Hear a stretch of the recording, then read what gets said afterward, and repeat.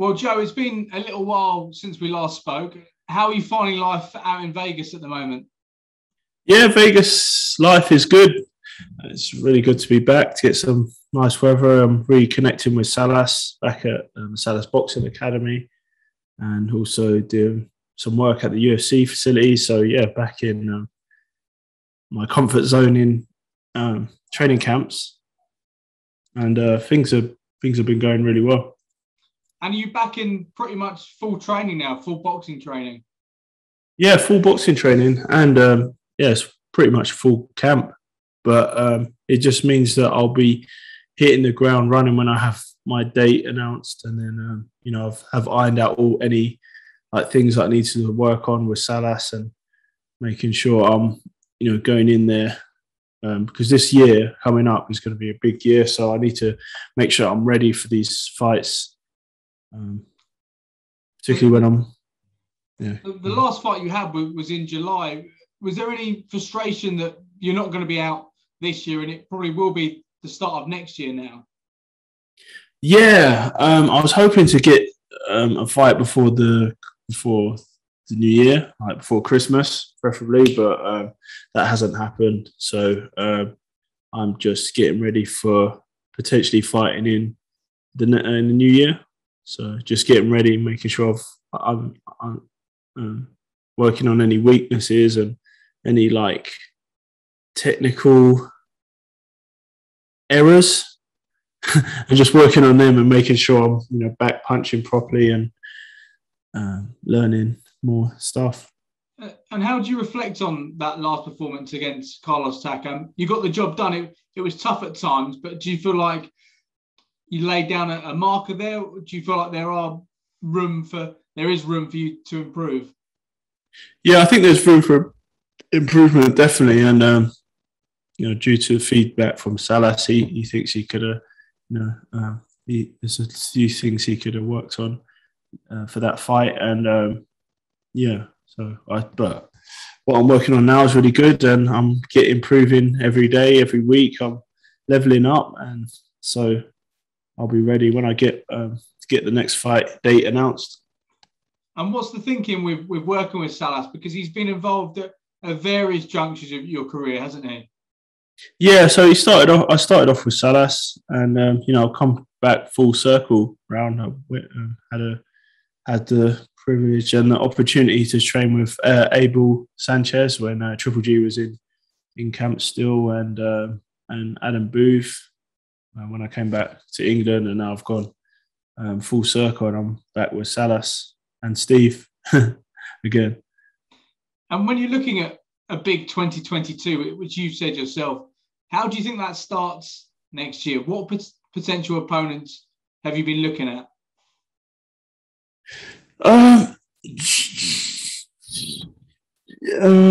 Well, there's been a few names been thrown in the hat and stuff, but I'm looking for the big names, the guys at the top. Like I see my name being mentioned with Tyson Fury, and so yeah, that's a potential fight. And also there's Usyk, just Joshua still about. There's there's some pretty good fights. This right here, right ready for the taking. So it's pretty good names, and I should be in some good exciting fights. It was quite interesting because I know you're quite close with Tyson Fury, but you did put out on social media that you're free February, March, because we know he wants to fight then. We're not sure what's going on with the WBC. So is that a fight that you would really like to take in February if it was offered to you? Of course, yeah. Come on, it's for... I want to get... My aim in professional boxing is to be world champion and etc. So them fights that get me closer to that goal, then that's what I'm all about. And especially if it's for a world title, then I'm definitely game. What do you see happening in that fight if you were to take on Tyson Fury? I mean, it's a fascinating matchup for the fans.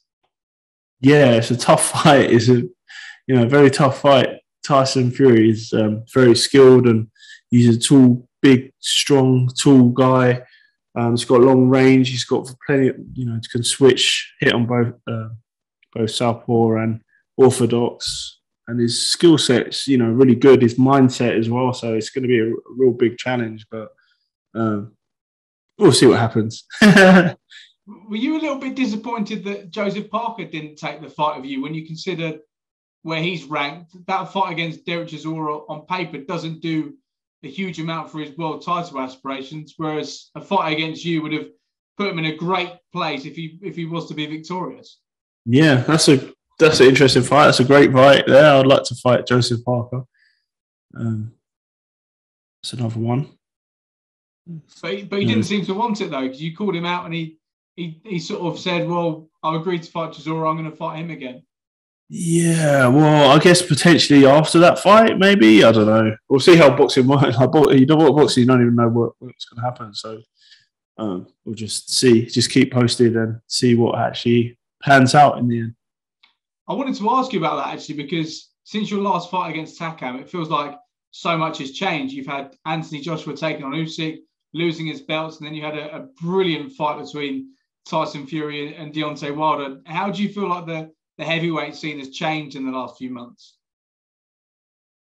Yeah, there's some interesting fights that have just cropped up out of nowhere. So that it's the heavyweight division is always exciting, and especially now all the good fighters are in the UK. So it seems the heavyweights anyway. So any good fights to be made, and I'm in the right place and at the right time. So it seems.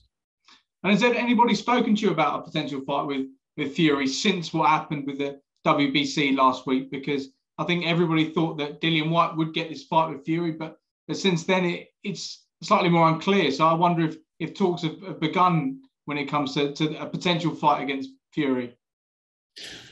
A potential fight against Fury. I mean, I think that's quite an easy fight to make. With my team and his team.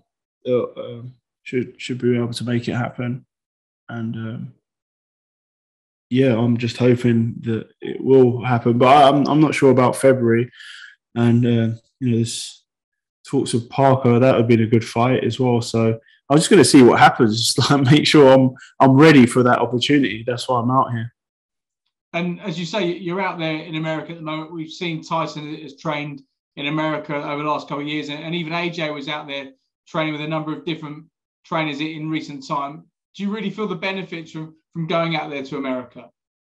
Well, me personally, I just like to be out, to be on a training camp somewhere a bit different than, because what I found back home is it gets a bit monotonous, and you're in the same space, living space, and you're going to the gym, and I don't know. It's nice to get out to Vegas and get some sunshine and be at a different kind of place. And I don't know, I think it brings out the best of me, because I'm in a new environment and I've got to, there's certain things I've got to do with training, and I don't know, it just seems to all fit together better as a training camp. And do you feel like at your age, with the experience you're getting with the training camp you're in now, you are getting towards that point where you are reaching your peak fitness as a boxer, but in terms of the knowledge, the insight, the boxing IQ you've built up as well?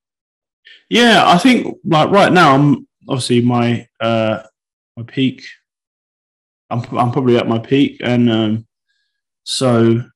but then I think there's I'm still young, and I still feel young and fresh, so I can still pick up some more skills and learn a lot more. So I'm just keep on improving upon what I've got, and just working with Saras to bring out the next stage and next steps and new skills to bring into the next fights. What sort of date do you think you're looking at for that return? Do you think it will be early next year?